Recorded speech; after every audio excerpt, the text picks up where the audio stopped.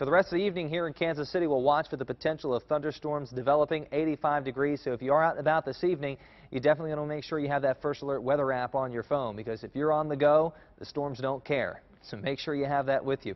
Friday, here's your hour by hour. I think with the cloud cover and the rain in the morning, high temperatures will be in the upper 70s. Yes, that's what we want here.